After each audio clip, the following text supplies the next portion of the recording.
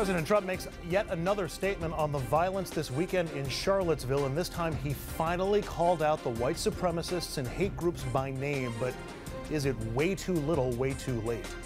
Also, heavily armed militia members were in Charlottesville, and they were allowed to openly carry handguns and long guns as well.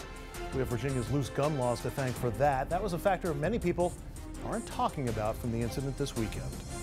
And then later, Barack Obama looking to make a comeback. He's not running for anything, but he wants to help Democrats make a run at taking over Congress and the White House. Is he the right messenger at the right time for the party? Good evening and welcome to RFL. I'm Andrew Whitman, in tonight for Richard French. We're going to spend a good chunk of this program focusing on the violence we saw this weekend in Charlottesville, Virginia, and of course the fallout that's reverberated around the country since then. We're going to look at President Trump's response and how it evolved, to put it kindly. We're also going to take a look at the heavily armed militias that marched through the streets of Charlottesville and how Virginia's loose gun laws might have helped make what was a bad situation there even worse. But we're going to start with the latest on the man charged with ramming his car into the crowd, killing a woman and injuring more than a dozen others. 20-year-old James Alex Fields Jr., appearing before a judge via video, is ordered to remain in jail and his bond denied.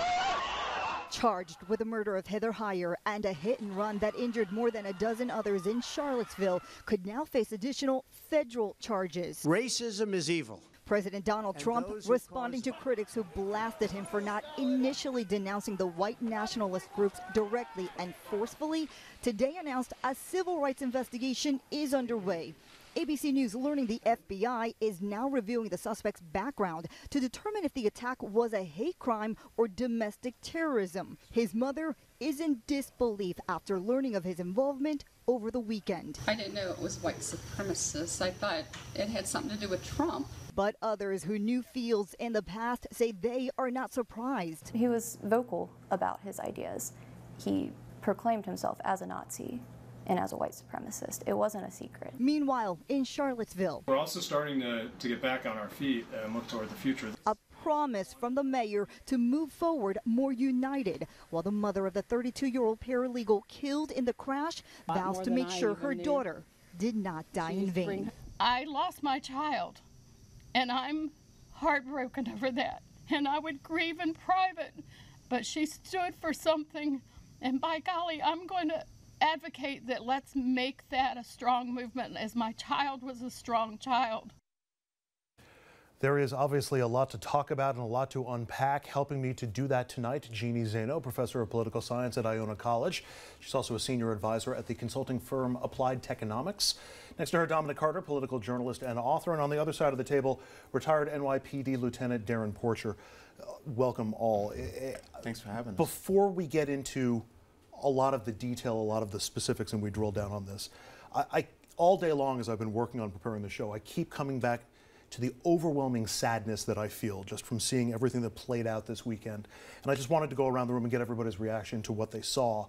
I think it's important to do that before we start drilling into the hows and whys. And Darren, I'll start with you. What was your reaction when you saw everything play out in Charlottesville? Well, this acrimonious and contentious relationship that existed in Charlottesville is not reflective of the United States. This was something that was focused on a number of white supremacist groups that felt that they had a platform that they can express their discontent with the removal of a statue of General Robert E. Lee. You had people that were on the other side that opposed them, and unfortunately, I don't feel that the necessary security fortifications were put in play, and it subsequently resulted in both entities coming together, resulting in the death of this woman. And we'll talk more about security a little bit later on in the show. Jeannie, what was your reaction when you saw it? It's hard to believe in 2017 that this is where we are, and I think that was my reaction. And of course, you know, I also look at some of the rhetoric that we've heard on the most recent campaign, 2016, and how that seems to have precipitated a lot of this anger and resentment and violence, or at least made it, you know, possible for people to go out and to join together and do these kinds of horrific things. So to me, it was just a very sad moment. Tom?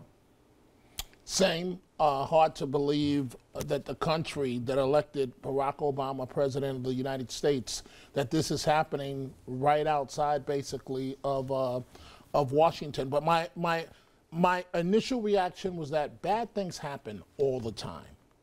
That may not be the politically correct answer, but bad things happen all the time. It's the response. So, of course, we're going to talk about this. The president dropped the ball, and I strongly feel that we have to return to the days, I know the right took exception to this, but we have to return to the days of law enforcement infiltrating organizations. The FBI did a great job in taking down the Ku Klux Klan in years past because they had agents that were so good that infiltrated the organization. My question is, how could law enforcement, federal agents, not have infiltrated to know that one or two groups, or one group in this case, may have been looking to spark violence? Yeah, I mean, they were posting everything on social media. This was not a secret. I mean, we knew on Friday there was an event planned for Charlottesville. Nobody knew it was going to descend into what we saw over the weekend.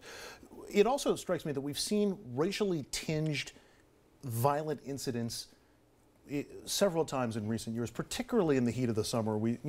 The Castile and the Sterling cases and the reaction to them last year, Baltimore, Ferguson. This one is different because this was angry white people who feel like they're losing the country somehow, as opposed to, what we saw in a lot of those other incidents, which were reactions to violent police encounters. And I'm just wondering, Darren, if you saw any difference in that, just in that it's not, these people feel like they're somehow losing the country. And we kept hearing that rallying cry from them in Charlottesville. Well, one thing that we need to point out was this was the largest white supremacy demonstration in 10 years.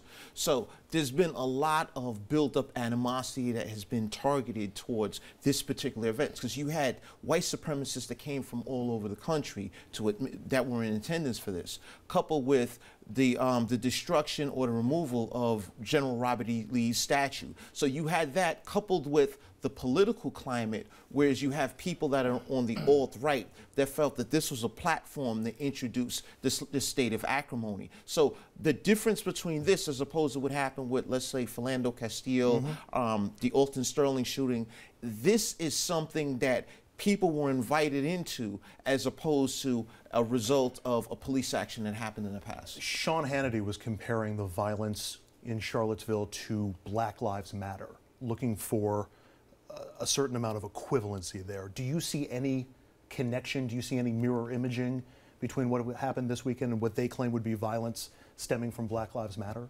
You know, it's interesting. I looked at, in no way, shape, or form am I a proponent of the organization Black Lives Matter. But Black Lives Matter, I have yet to see a demonstration where there were members of Black Lives Matter that caused the death of someone else. So I give you an example. We look at the demonstration that happened down in Dallas, where we had several police officers that were killed.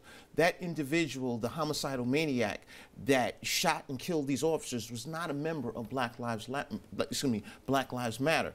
I kind of equate Black Lives Matter to Occupy Wall Street and those types of organizations. And I see it's more of hyperbole than anything else. So when you ask me about Sean Hannity equating the two together, I feel it's very difficult for you to assimilate them as one and the same. I agree. I just wanted to ask.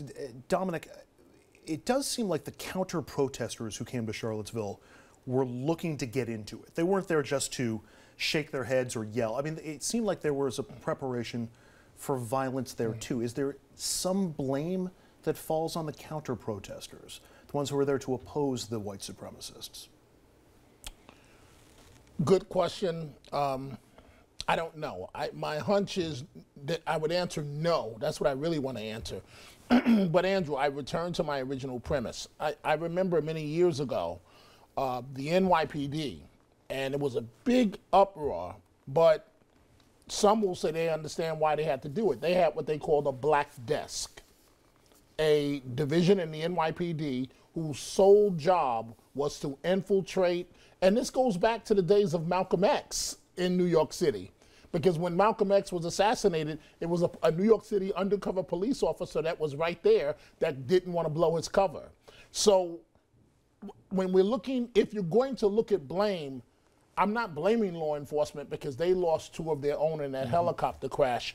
But the country, I'm not big on all of this civil liberty stuff. I know you are, but we've got to know, meaning the country, what's going on with these nuts. And these are nuts that are happy because they want to see us divided all the time. This is not new. You said white people angry.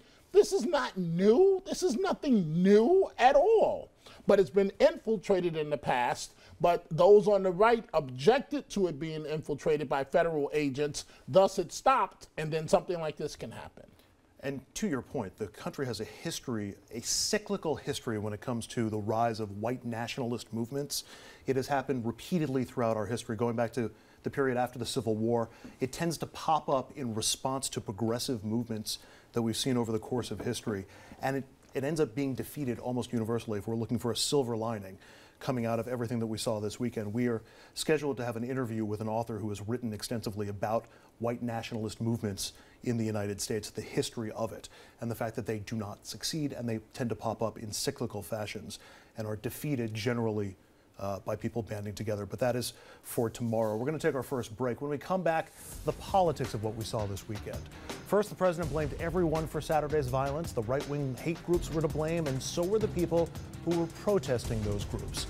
It took the president 2 days to specifically denounce the KKK and neo-Nazis, and that is part of a pattern.